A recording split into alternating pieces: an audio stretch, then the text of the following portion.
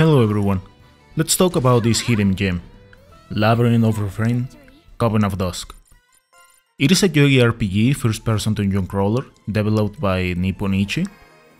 On that front, I would recommend this game for those who haven't played a dungeon crawler of this nature, because this video game is an excellent first step if you want to give the genre a try.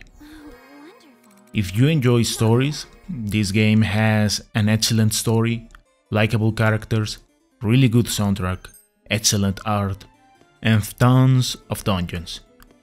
Now, here is the word of advice. The problem with this genre is that these kind of video games become repetitive as heck. If sometimes an RPG becomes repetitive, for some reason first-person dungeon crawlers go a step beyond.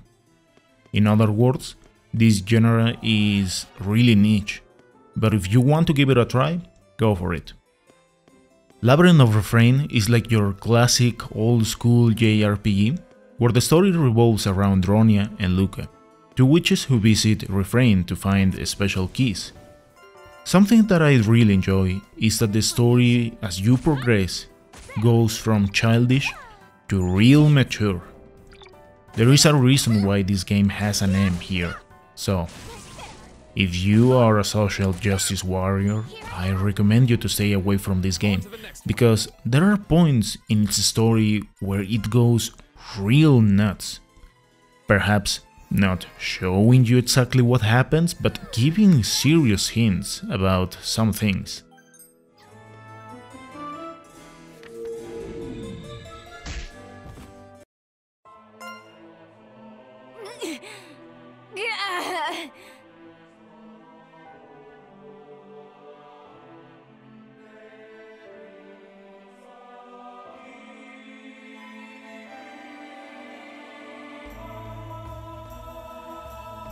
It's all your fault. It's all your fault! Isara would still be mine if you hadn't shown up! She dumped me because of you! All because of you! God damn it! Shit, shit, shit! It's so... fucking... just... ugh! This is all your fault, you hear me? Your fault, not mine! You brought this on yourself! Anyways, in order to progress in this game, you create a small army to search into the labyrinth.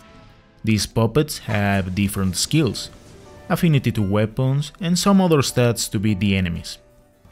So, depending from your tactic, you can make puppets to avoid attacks, tank, use magic, dismember the enemies, and so on.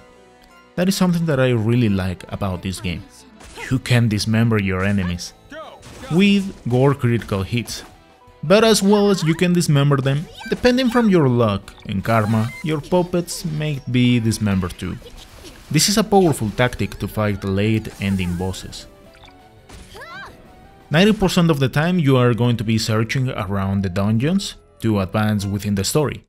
At some point, the story is going to be pretty linear, but at some others, as you approach the mid and ending of the game, you need to search much more, and it may become a bit tedious because the game doesn't really explain a lot of things, so you'll need to go into full explorer mode, sometimes to find a key item, a pact, or something to progress.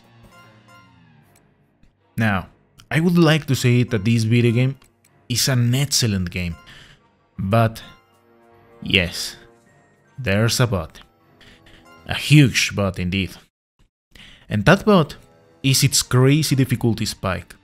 At the end of the game, personally, I didn't really like that, because everything up to that point felt really smooth, as you create more puppets, find much more powerful pacts, items, and so on.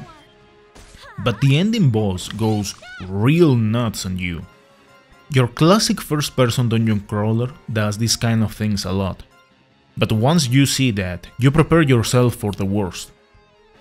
The issue here is that you don't really pay that much attention to many details about the game, reason why many people say that this video game doesn't have much variation, and I agree with that at some point.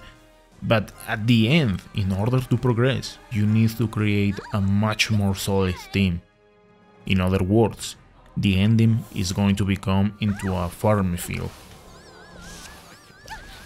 Compared to other video games, Labyrinth of Refrain is much easier, but that ending difficulty spike breaks a certain synergy that the game had up until that point. Either way, if I had to give a qualification to this game, I will say it is a solid 8 out of 10. In a really personal way, I would like to give this game a 9, but I cannot dismiss that ending grindfest. So there you go, that's all you need to know about this game.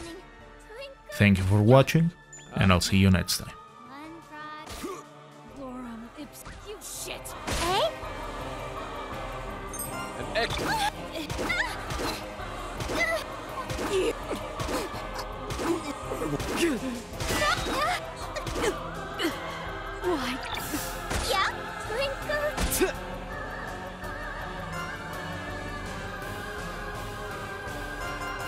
Excellent work.